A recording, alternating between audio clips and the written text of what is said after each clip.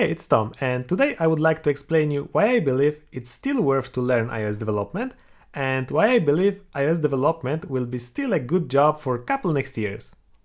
Let's start with new opportunities and new markets. Apple recently announced that they will be moving their whole Mac line into ARM-based chips. That means all their devices will use the same chip architecture: Macs, iPads, iPhones, and even Apple TV. That means porting apps between iOS and iPadOS and Mac will be much easier right now.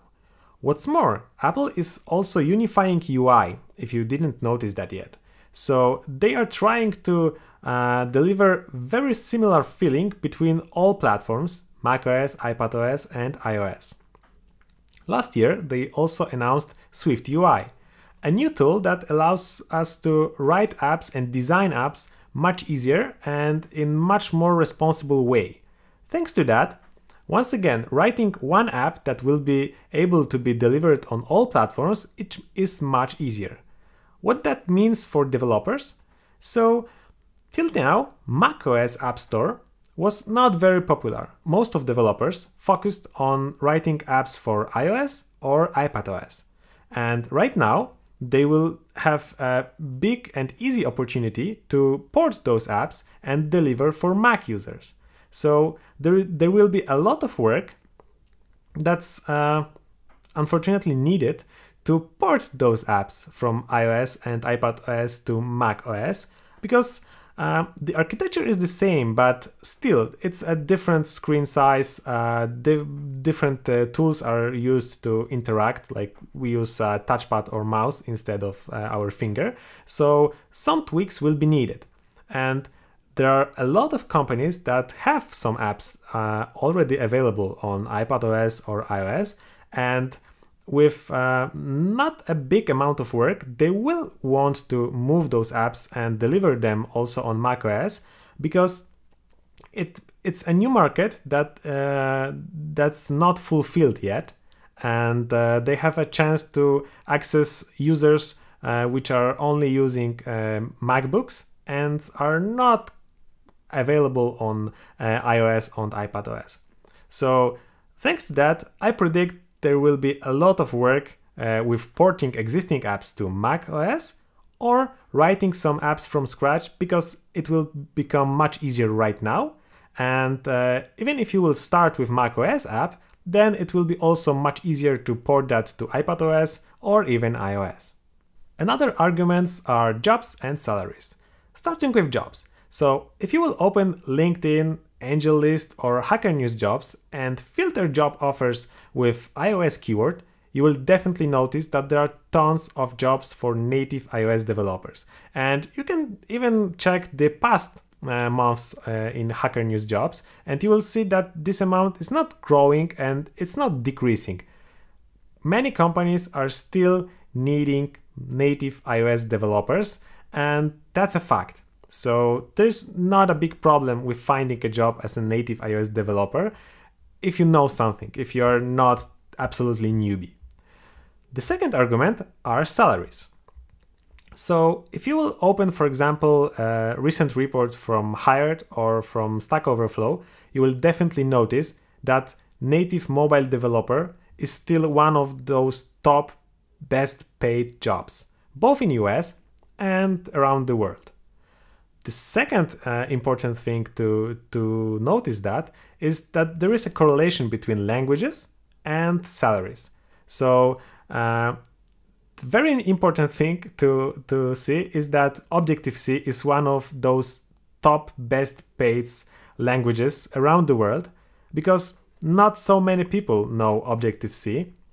Developers who started like 2, 3, or even 4 years ago may have started with only Swift, and they don't know Objective-C. And there are still tons of libraries and apps that are still written in Objective-C that have to be maintained and will be maintained for still a couple next years, I believe. Of course, Swift is also very well paid, and the good thing about Swift is that you are not only stick to Apple ecosystem, because both Google is investing in Swift support for example, TensorFlow, and there are also some works on the backend. So recently AWS started supporting Swift in their Lambda product. You can see that. I will put a link down below in the description. And there are also some backend frameworks like Kitura, which are also using Swift to enable writing backend servers. Okay, so there are also many arguments against native app development. First of them is that people don't install new apps anymore. Okay, I can agree that even I'm not installing so many apps. It's probably one app per month, but still, every iPhone user has like tens of apps already installed on iPhone. And please keep in mind that every single year, Apple is adding something to the ecosystem. App clips, widgets, many changes every single year. So those apps that are widely used have to be maintained, and the bigger is the app, the bigger has to be the theme.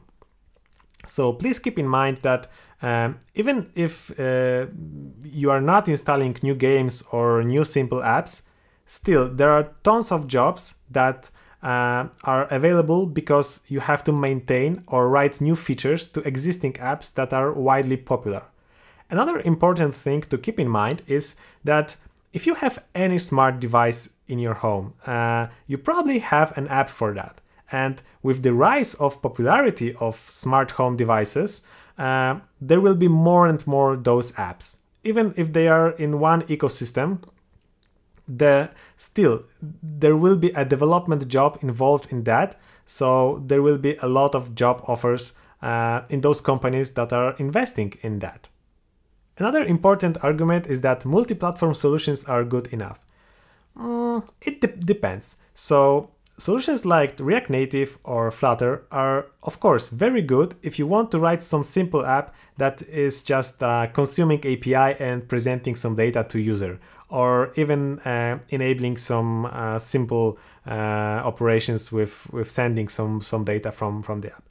But still, there are many apps that have to use more sophisticated solutions. So if you want to provide the best feeling to user, there are many platform-specific things that you can use, and those platforms like Flutter or React Native doesn't support most of them, or if you want to use them on iOS, you just have to write them from scratch only for iOS platform. So if you want to write features only for one platform, then it's not multi-platform anymore, right? Because you still have to write a special code for one platform.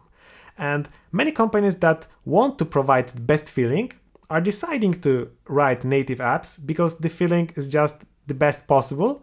And thanks to native development, you are able to use all most up-to-date features provided by Apple in this case. So that's definitely not a solution for everyone. So to sum up, multi-platform solutions are okay, and they are being used by some companies. They will be used by some companies, but you cannot use them for very sophisticated apps or for those apps that demand the best possible feeling. Last but not least, Apple is not going anywhere soon. Please keep in mind that they are taking 30% of each sold app and of each in-app purchase. So it's their business to enable you to write high-quality apps easily, and it's their business to find buyers for those apps. It's their business to promote your apps and to find people who are willing to pay for high-quality software that they are able to use every day on their iPhones, iPads, and right now on their MacBooks or Macs. Okay, I hope I was able to share my point of view, and this is why I believe iOS development is still worth learning right now, and that native iOS development will be a secure job for a couple next years. Okay, that's it. I shared my point of view. I hope that right now you understand why I believe it's still worth to learn iOS development and why I believe that native iOS development will be still a good job for a couple next years. Thank you for your time. Thank you for watching. If you have any questions or you have any thoughts that are different than mine, feel free to share them in the comments section. Thank you for your time. See you next time. Bye!